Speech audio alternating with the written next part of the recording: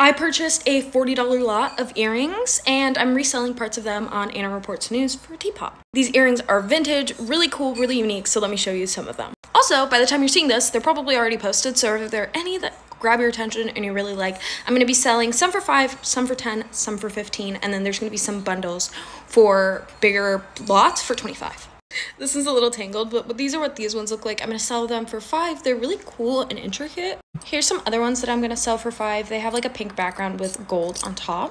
These bronze ones are also going to go for $5. They're like these hanging ones that have got a stone, an orange stone. This is what the back looks like. These ones are also going to go for $5. They're kind of heavy and they have this like pink stone and they have like one of these hanging contraptions. Okay, these reminds me of like teacher earrings. They're going to go for $10. They've got an acorn, a leaf, and a like birthstone, and on the back it says November. So I think it's for the month of November and they're in great condition. Okay, these are